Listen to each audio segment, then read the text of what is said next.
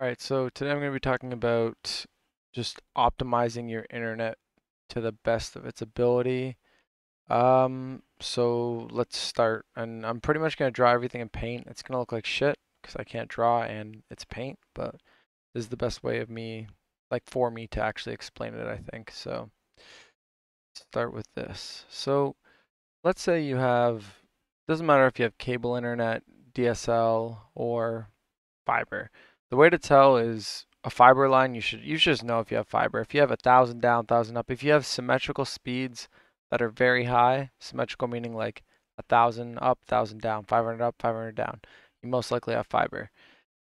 If you have like 500 up and like 20 down or 50 down, I sorry, 500 down and like 50 up, you probably have cable internet.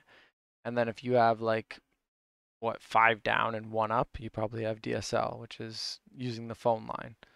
The cable internet uses a coax cable, and then obviously fiber uses a fiber line, so on and so forth. So let's say that you have your ISP, which is your internet service provider, and they give you a modem, right? And this modem goes out to wherever the fuck it goes to provide you with internet, being a fiber line, whatever it is, right?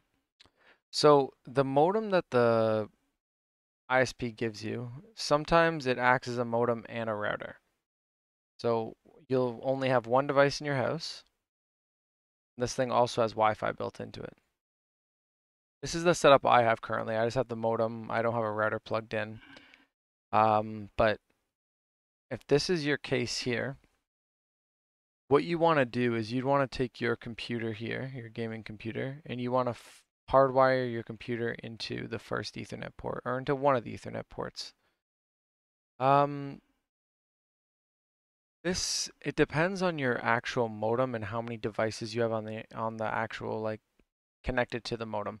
If you have a ton of devices connected, a bunch of smart TVs, smart devices, we're talking like iPhone. If you have more than like, let's just say 10 devices connected to this modem or router, you should probably buy a router to put between this here and then hook this to your computer. And we're not just any router, a router with QoS. That's very important. I'll talk about this later. But let's just say you have less than 10 devices. You should be able to perfectly just hardwire your computer in using a good Ethernet cable. I have some recommendations here. Here's a go with Cat 8. It's the newest Ethernet cable and they're cheap. Don't go for Cat 7, Cat 6, Cat 5e. Like it's all gonna be the same price. You might as well just go for the best one. It doesn't matter if it's way higher speeds than you like 40 gigs. Obviously, you're probably not getting 40 gig down, but it's the same price. You might as well just buy a Cat 8 cable. Um, Connect your computer directly to the modem. If you can't connect directly to the modem, let's say the modem's in the basement or something, um, don't use Wi-Fi. Like if you have to use Wi-Fi, but buy Powerline Ethernet adapters. Amazon's really good on return policy. Just make sure they support 1,000 down, not like AV600. Look for AV2000 or AV1000. Test them. See if you get lower ping and better internet. If you don't, return them. Amazon's return policy is great. So just test it. Why not, right? Like see if you can get a better connection with these. I highly recommend using these over Wi-Fi. Very, very, very highly recommend it. Obviously, the best recommendation would be plugged directly into the modem or router. This is your first case scenario here. Now, let's say you have more than 10 devices connected to this modem. What you want to do is you want to attach a router to this, and you might already have a router attached to your modem. Or some people have the option where they can ditch the factory modem that's given by the ISP and they can just replace it with a third-party router. You want to make sure this third-party router has something called quality of service. Same with this router here that you're plugging in, quality of service. What quality of service is it it lets you limit the bandwidth on that's coming through the actual router. So let's say, for example, I have my modem here, right? And I have more than 10 devices connected to this thing, and it doesn't have QoS, it has Wi-Fi. And I have a whole different bunch of devices connected.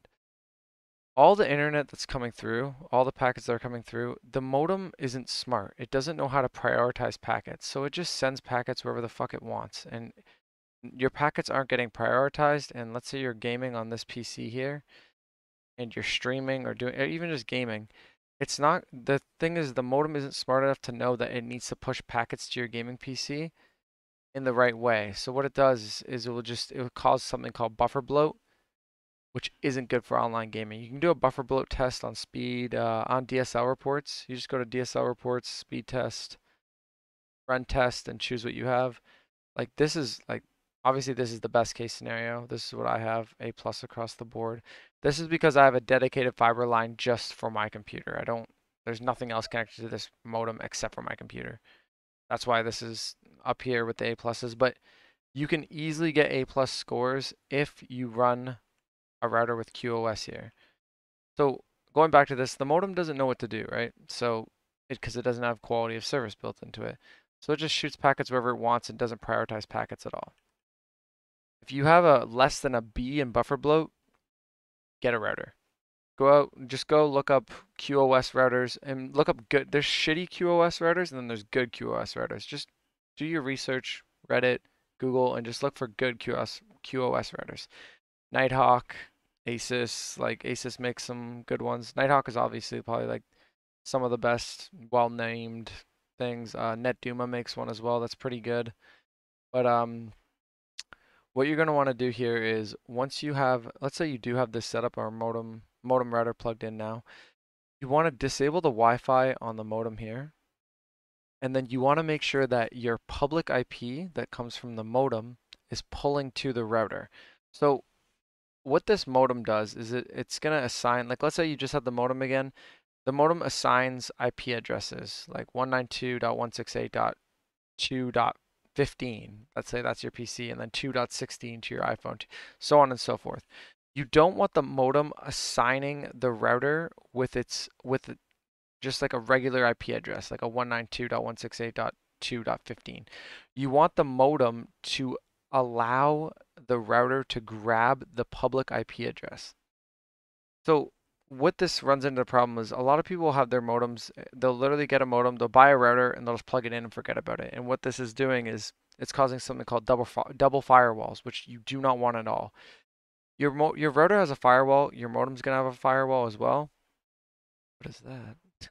So you do not want double firewalls. This is bad. This will cause tons of packet loss and just like think about it. The packets have to come through, get recognized through a firewall, and then go through another firewall, and then go out, and then be sent back the same way. That's just, it's it's a terrible thing for gaming. You do not want this. So what you'd want to do is you want to either you can put the router, sorry, in the modem settings. There's something called DMZ. What this does is it allows whatever device you choose to bypass the modem's firewall. So you can actually choose the router's IP address or the router's MAC address and assign it to the DMZ address of this modem. That will allow it to bypass the firewall, and this will get the public IP now. To be able to check if you're getting the public IP from the router, you just log into the router and look for the IP. And if it has a public IP, which is like, it'll be something so random. It could be like 87.36 dot. It could be like, you never know. You'll know if it's a public IP. If it's not a public IP, it's going to be most likely a 192.168 number or like a 10.0.0.1, like, or something along those lines. You can also just type in what's my IP on Google, and then you'll tell you your public IP, and then make sure, and then you can just compare that to your router. So that's one way of doing it. Another way is you can, what is it called? I forget the name of it. I don't know why I'm drawing a blank, but you can log into your router if you, here, let me, here. Modem plus router. Sorry, you can skip over this part. I'm just, login.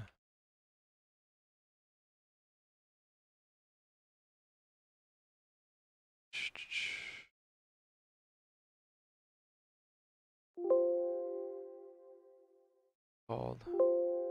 I'm just opening TCP optimizer here. Don't download TCP optimizer. It's literally useless. unless you're checking MTU size. So it's called PPOE, that's it. So what you can do is you can log in with your, from your router, you can log in to your modem using PPOE on your router, and that will assign the public IP address to this router. That's another way of doing it. There's also something called VLAN tagging. You can do that as well. You can search that up. But yeah, that's very, very important. For online games, you want to make sure that you have a router that either has barely any devices connected to it that you're connected to, or you have a router with QoS. And once you have QoS, let's say you do buy a router, let's say you follow these steps, you buy a router with QoS, what's the next steps? You go into quality of service, and then it depends. There's automatic ones. There's ones that will just auto optimize. You can choose gaming. I like to do mine manually, and what I do is I take 70% of my download and upload speed and I put it in manually. So let's say I get like, don't do a, make sure you do a DSL reports speed test, not a speedtest.net. And what you do is, let's say I got like, what did this one say? I get 776. Let's say this is 750 and 600. I'm going to take 70% of both those numbers and I'm going to put that into my router QoS as my download and upload speed. And what that's going to do is it's going to reduce the overhead. So the whole point of QoS is you don't want 100% of your internet speed coming to your, like 100% of the traffic flowing right to your device.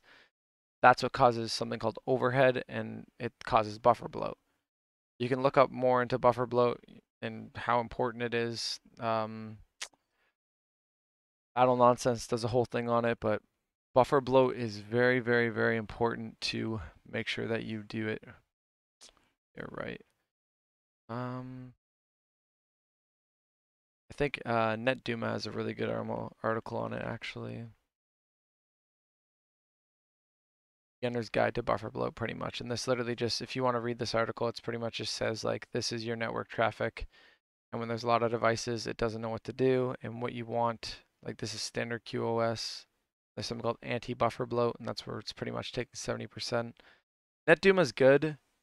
The problem is they don't support VLAN tagging, which I like to VLAN tag my stuff. So not yet, at least their software doesn't. They said it should be out this year, and then maybe I'll use their router, but right now I just have it sitting aside. You can also get let's say you do have a fiber connection, like you have Bell, like I have. You can bypass fiber.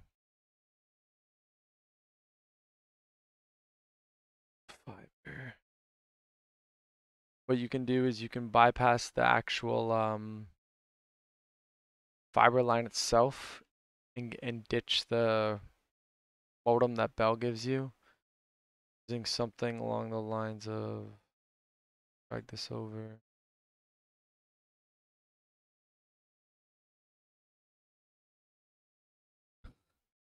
Using something like this. And what this allows you to do is plug your fiber line like directly into, like you can remove the SFP from the actual modem and plug it right into here, and then plug this Ethernet cable right into your router itself. It really depends on like what kind of setup you want to do. A lot of people use this to bypass Bell's modem in Canada just because Bell's Home Hub 3000 is terrible. So you can, and if you plug the modem into a router, that's just extra routing that you don't want, especially when it comes to fiber. So it's good to use like these media converters. Um, but yeah, this is very important. Getting a router with QoS, and again, you don't have to do it. You don't have to manually input it. If it has really good QoS, just let it do it automatically, and you should be able to get a really good buffer bloat from doing this. Optimizing internet is very, very important. I can't stress that enough. Online gaming, like a huge chunk of online gaming is internet. Prioritize your internet. It's a very, very big peaker's advantage, all that kind of crap. It all comes like with internet. You need to make sure that you have good buffer bloat and just good throughput with how your internet is set up. That's pretty much all I can cover here. If you have any questions, leave them in the comments. I'm just trying to think if there's anything else really. I don't think so. Yeah, just another thing. Yeah, if you're doing modem to router, make sure you disable the Wi-Fi. Make sure the router is the only thing that's plugged into this modem, and make sure all your devices are connected to this router now, which will probably have which like 100% of the time have Wi-Fi, and then use QoS to prioritize from there. You can also, when routers have QoS, they can also set like certain devices to like highest elevations, so you can actually choose your PC and say, like, prioritize this to the highest, or you can select, some of them have like Asus ones have like game mode where you can turbo boost like one device and you can just choose your computer. Just small things like that. But yeah, this is pretty much just covering internet and making sure that you do not have double firewalls, and making sure that if you have a modem and a router, that your modem is assigning the outside public IP to the router and not like just a regular IP address. That's it for this video. Thanks for watching, and if you have any questions, just leave them in the comments and I'll try and get to them, or just DM me or message me on Twitter, Discord. I have my optimization server. Join that. Obviously, a lot of people know I'm doing optimizations for free. I'm also doing paid optimizations as well. That's on a private schedule. Just DM me for that. That's within a week. I think I'm booked up for free ones for the next 2 months, so that's gonna be a while. So, and it's only like, I think to get on the paid one, it's 20 bucks I'm charging right now. It's like, and most appointments are around 3 to 4 hours because I do everything. Literally, we go through everything. We do a full custom BIOS, full custom Windows install, full OBS optimization, make sure your PC's not overheating, and like solve any like blue screen errors, stuff like all that kind of crap. If you have any questions at all, I'll answer them to the best of my ability. I'm not going to lie to you, and I'm not going to, if I don't have the answer, I will tell you I don't have the answer. I will say I do not know. I'm not going to bullshit you at all that way. And yeah, that alone takes up a really, probably like a good 3 hours of time doing everything. And also, obviously, we go through this whole thing that I explained about internet as well. Yeah, thanks for watching. Again, just leave anything in the comments if you have any questions.